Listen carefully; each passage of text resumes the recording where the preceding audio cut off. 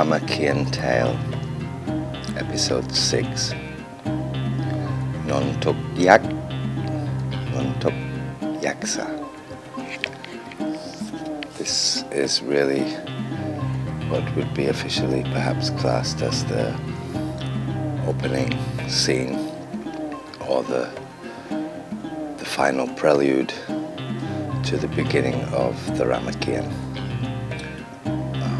which, as I've already declared, is based on the hermit Valmiki's Ramayana. And this is the scene where Pra Narai Vishnu Avatar gets to appear as a nimitta of Apsara Deva Tape Apsarn, which is a dancing female Deva, to enchant Nontuk Yak. And this is a tale where both of them become intertwined in a karmic battle of good against evil between gods and men, interwoven. And where the story of the Ramakien begins after this scene, with the birth of the Demon Yaksa Totsagan and Prince Rama Pra Ram. And so Nontuk Yak actually becomes reborn as Totsagan, the Demon Totsagan, the Yaksa Asura, the king of Langka, which can be perhaps compared with Sri Lanka, and is seen by many as to represent Sri Lanka, but not necessarily. That is up to your own studies, I believe. And so, before Totsagan and Pra Ram came to be born, and the Ramakien began, they had their previous incarnations, and Pra Ram, as I have already also explained, is a manifestation and one of the 10 avatars or reincarnations of the Messiah-like Vishnu Avatar, Pra Narai. And so Pra Narai is actually the real being behind the life of Pra Ram, or Prince Rama, and that is only one of his 10 incarnations on earth. And the Totsagan is actually the rebirth on earth of the Yaksa Asura Nontuk, or Nontuk, can have both spellings or both pronunciations, it is said. And so Nontuk Yaksa is portrayed in Thai cosmology and Buddhist art as having a red tinted skin. He has no hair, and this is because he used to wash the feet of the Devas who were climbing up Mount Grailas, Mount Kailash, to the seat of the throne of Pra Isworn, or in Vedic mythology, the god Shiva, to ask for blessings.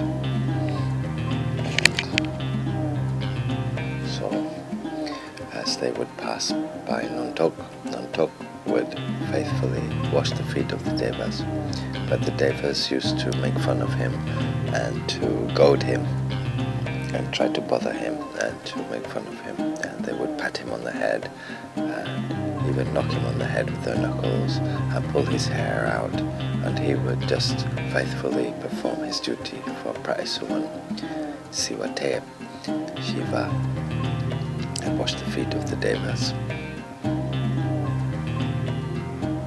So one day Nontuk Yak was getting very, very tired of this, and he decided that he was going to perhaps think about going to see Pra Isworn and to ask for a blessing himself, to put an end to all of this bothersome bullying and goading and pulling of his hair. He had suffered so much that there was hardly a hair left on his head. So as Nontuk became very weary, as his face became sore and red from being slapped, and his bald head was full of sores from all of the hairs being pulled out of his head and the bald sores being slapped by the Devas, he then thought he would go up to see Pra Isworn on Mount Grailas, and so he climbed up the stairs of heaven, past the celestial palaces and the other Devas, and performed puja and tune vow, attended and begged Pra Isworn, and he was crying and weeping and moaned that Pra Isworn had never ever given him even a single blessing ever. Pra Isworn then said, "If I give you a blessing, you must promise not to seek any kind of vengeance or act out of anger or sadness through your misery." And so Nontuk bent down and promised and pleaded that he would like to have a diamond finger, and that wherever he would point it, or whoever he could point it at, would be instantly annihilated and die.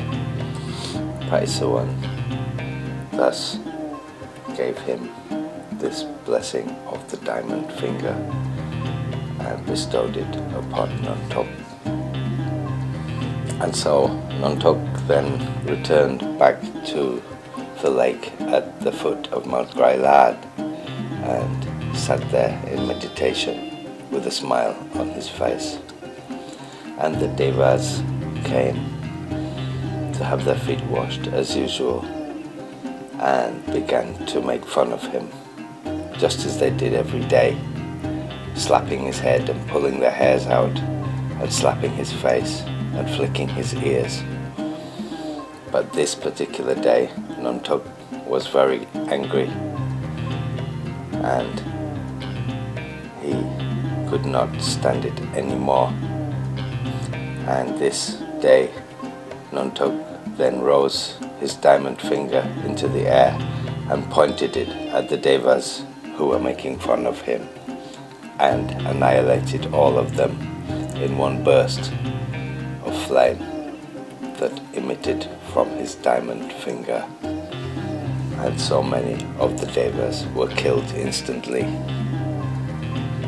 Pra, the god Indra, saw this happening and went to inform Pra Isworn and told him about Nontuk pointing his diamond finger and killing all of the Devas around the heavens and terrifying all of the celestial inhabitants of that realm. And so Pra Isworn then commanded Pra Narai Vishnu Avatar to annihilate Nontuk, however, in whichever way possible. Pra Narai then transformed himself into an Apsara Deva, a celestial nymph, and went to wait for Nontuk in the path which Nontuk would have to travel along on his way. When Nontuk saw the celestial Apsara nymph, he walked over and began to flirt with her, and she said she was a dancing nymph and that she would only fall in love with whoever could dance as well with her as she could with them. And so Nontuk promised that he would perform the dance and not miss a single step, taking the Apsara Maiden and her lead. And so Pra Narai, disguised as the Apsara Maiden, began to perform various postures of the dance until he came to a posture which was known as the Nag Mohan Hang, the Naga coiling his tail. And in this particular position, one must point towards one's leg, and so Nontuk pointed with his diamond finger over his leg and amputated it with the beam of light which emitted from his diamond finger and fell to the floor. Pra Narai then transformed back from the Apsara Maiden into his traditional form of godliness and stood upon Nontuk's chest and held him down to the ground. Nontuk cried out and said, "Oh, what trickery! If it were not for the trickery, and that you were the god Vishnu, you would not have tricked or beaten me." But Vishnu Narai Avatar looked down upon Nontuk and said, "In that case, I shall cut off your head, and you shall be reborn as a demon with 10 heads and even 20 arms, and I will be born as a mere man with a bow and an arrow, and I shall still kill you and conquer you as the Demon Totsagan, and I shall be born as Prince Rama, Pra Ram." And then Pra Narai Vishnu Avatar sliced off Nontuk's head and sent him to be reborn on earth as Totsagan.